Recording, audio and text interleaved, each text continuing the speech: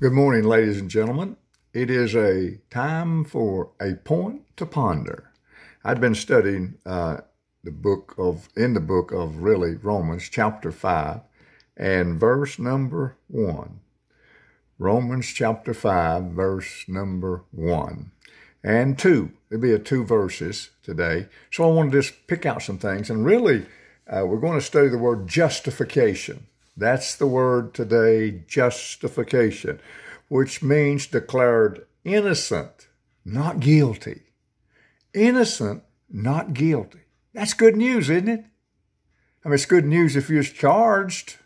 If you were charged with a crime or something, that's good news if you have been found not guilty, innocent.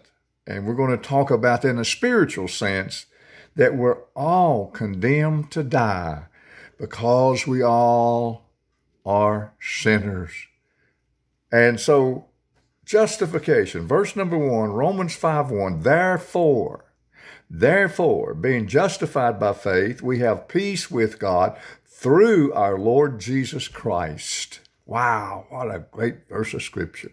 Therefore, of course, goes back to the preceding verses. Therefore, for this reason, for what reason are we justified? For what reason are we justified? Well, let's go back to chapter 4. You go back to chapter 4, it talks about a very interesting character by the name of Abraham.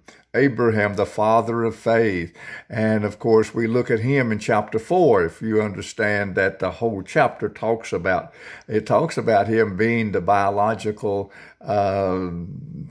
founder of Judaism or Jews or the nation of Israel. They claim him as their biological father.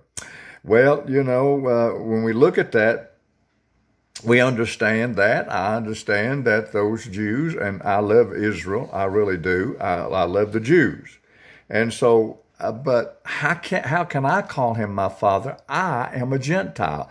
And most of us are Gentiles. And so we can't call him Father Abraham, correct? Because we are not biologically from his seed. And so the Jews say Father Abraham. And so, but when I read chapter 4 of Romans, I find out that I can, and so can you, we Gentiles, can call him Father Abraham. For this reason, that Abraham, of course, the Jewish nation came from Abraham biologically, but then on this part, he's also the father of faith. It was counted unto him for righteousness, his faith. Now, how am I related to Abraham? How can I claim Abraham as my father? How can you claim Abraham as your father? It's very simple. Are you saved? Do you have faith in Jesus Christ? Are you a follower of Jesus Christ? Well, if you are, Abraham's your spiritual father, because you see, Abraham was justified not by works, but by his faith in the future that the Messiah would come. Just as God gave him a son in his old age, he was 100 years old, and Sarah was 90. Wow, a promised child.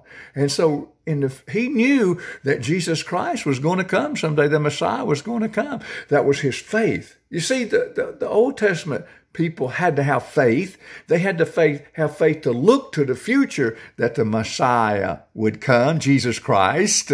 And we Christians today, we look back into the past and say, he has come.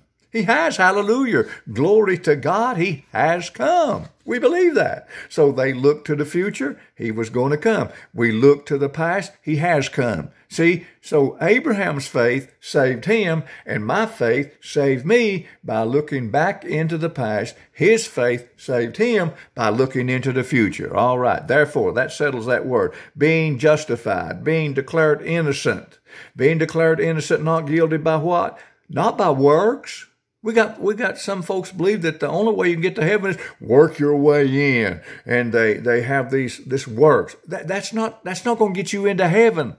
Listen to me. Works cannot get you into heaven. It's faith that gets you into heaven. Persuasion, being totally persuaded. We have peace with God. Peace with God. My faith brings peace with God. So peace with God means I've got a relationship with God. When you look at that, when you think about peace with God, it's interaction. It's association when you look at that. The peace of God, it's a source. So here I've got my source. My source of peace is from God, but it's my relationship with Him. It's my faith in Him. So when I put faith in justified by faith, I've got peace with God, and the source is from who? Well, you find it in verse number 1. God through our Lord Jesus Christ. Jesus Christ is the source of my peace. See, I got peace, this tranquil feeling. I got peace today. Thank God for the peace with God. That means the war is over, ladies and gentlemen. You see, it's hard for us to understand, but that we recognize that human beings, all the human beings, as in natural state, are enemies to God. I was an enemy to God when I was lost. When I was not saved, I was an enemy of God. And I inherited evil nature. Adam passed it on to every human. And so I was an enemy of God and you were an enemy of God. But through our faith and trust in Jesus Christ, now, ladies and gentlemen, we have peace with God. The war's over. Hallelujah. It's over. And so thank God for that. The war is over. Me and God is on speaking terms now. Amen. We're on speaking terms. He's my father. I'm his son. He's your father. He's your son. You're his son. You're his daughter. And so likewise, he's your father. So thank God for that. Thank God for therefore being justified, declared innocent by faith. We have peace with God. Wow, isn't that wonderful? The war is over. No more strife between me and God. Now, let's look at verse, let me show you the difference. Actually, I'm going to move on here. I don't have a whole lot of time left.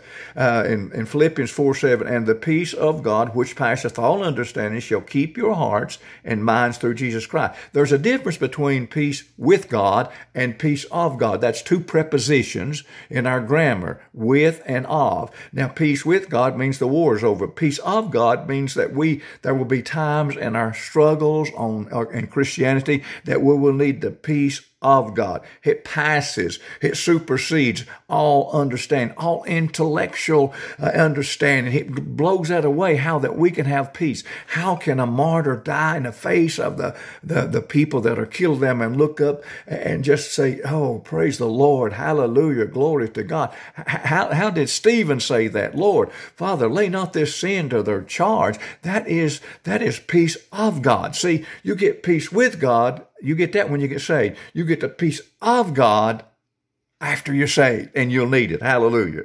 Now, Romans 5:2, by whom also we have access by faith. We have entrance by faith into this grace. Grace is God's favor. God has done us such a wonderful favor. Grace.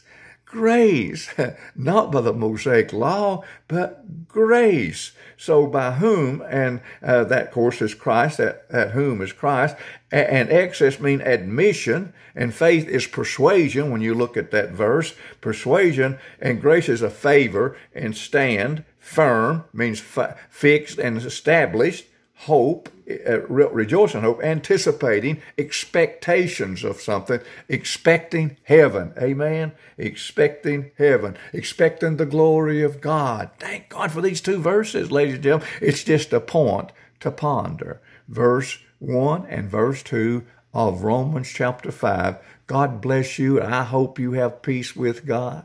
And I hope that you have the peace of God. And it's a joy to share with you today justification. We have been declared innocent, not guilty, and one day we'll live with our Lord forever. God bless you, and you have a wonderful day in the Lord.